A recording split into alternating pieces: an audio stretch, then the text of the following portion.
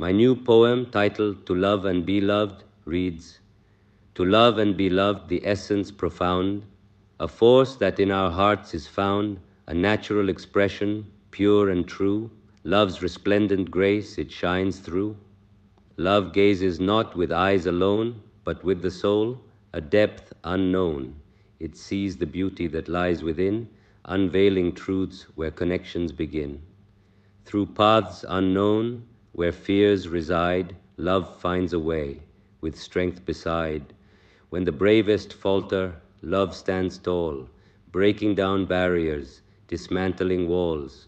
Love, the ultimate truth, divine and vast. At the heart of the universe it's steadfast. It transcends boundaries, both seen and made, uniting hearts in a serenade. Love, the soul and essence of all we perceive. It weaves through existence, helps us believe. In every breath, in every beat, love's music echoes, ever sweet.